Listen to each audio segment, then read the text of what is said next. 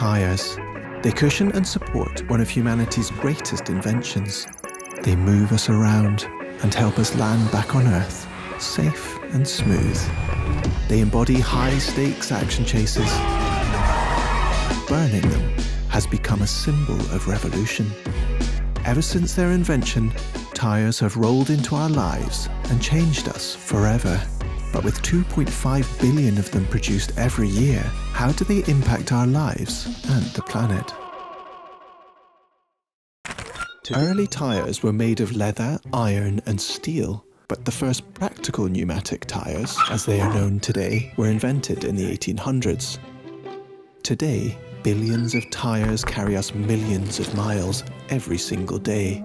But along the way, they've also created a huge headache. How we make, use, and discard tires has left a trail of destruction, polluting our water, land, and air. This is what our killer looks like. Tire. Tires are mainly made of a mix of both natural and synthetic rubber, to which hundreds of chemicals and compounds are added. Synthetic rubber is made from fossil fuels, while natural rubber is sourced from trees like these. Around 70% of the natural rubber produced worldwide goes into making tires, and the booming rubber industry has been responsible for deforestation in countries across Southeast Asia and West Africa. More than 4 million hectares of tropical forest have been cleared in Southeast Asia for rubber plantations since 1993. That's an area about the size of Switzerland. While there's a lot of clamour for sourcing natural rubber sustainably, tracking it is a nightmare. Lack of transparency makes it difficult to trace tyre supply chains back to the source. So it's hard to figure out if the rubber used in tyres is being harvested sustainably or causing new deforestation. But let's assume the best case scenario and say we could source rubber sustainably. That still leaves a big problem. Transforming rubber into tyres involves many chemicals and compounds. These additives give tyres properties that increase durability, minimize air loss during a puncture, and cushion our ride. We're just gonna glide.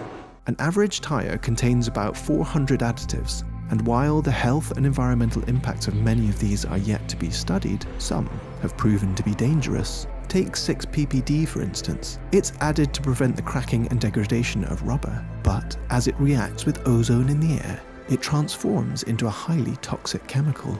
Mass deaths of coho salmon in parts of the US have already been linked to 6-PPD pollution. And it's not just the fish that are feeling the impact. As we speed along roads and runways, tyres give off toxic particulate emissions. Studies show that car tyre dust causes 2,000 times more particulate pollution than car exhausts. While tailpipe emissions are regulated, air pollution caused by tyre wear and tear has gone unchecked for years. As they wear out, tyres also release microplastics. Synthetic rubber is a plastic variant made using petroleum that breaks down as vehicles roll along. Environmental scientists now say that tyre wear is a major source of microplastic pollution in our oceans. On land, 1 billion tyres reach the end of their life every year. Of these, over 75% end up in landfills. This is the Sulaybia tyre graveyard in Kuwait. It used to be the largest dump site for tyres in the world. In 2021, a huge fire visible from space broke out here. It burned up an estimated 1 million tyres. Open burning is, in fact, often practiced to dispose of old tyres. Research shows this emits dangerous levels of noxious gases, including carbon monoxide, nitrogen dioxide, and sulfur dioxide, posing grave threats to human health.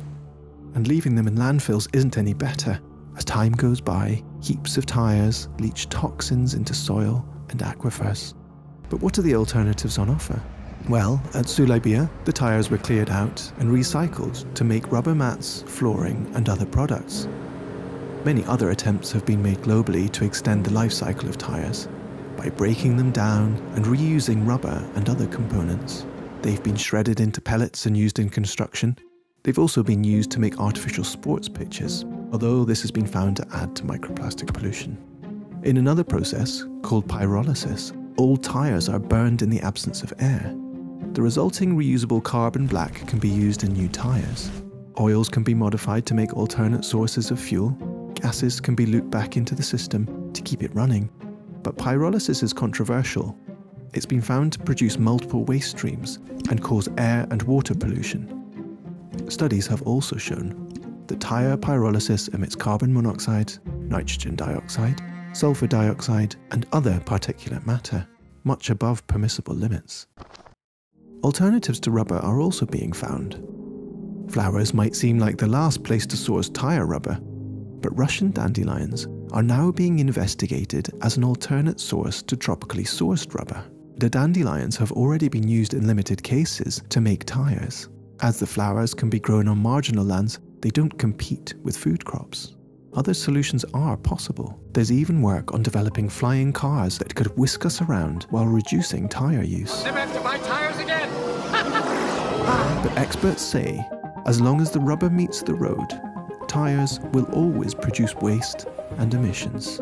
Vehicle sales are increasing worldwide, driving up demand for more tires. You hear that clunk? No. Yeah, that tells me you need 4 new tires. The transition to heavier electric vehicles, while good for the climate, will only add to tire wear and tear.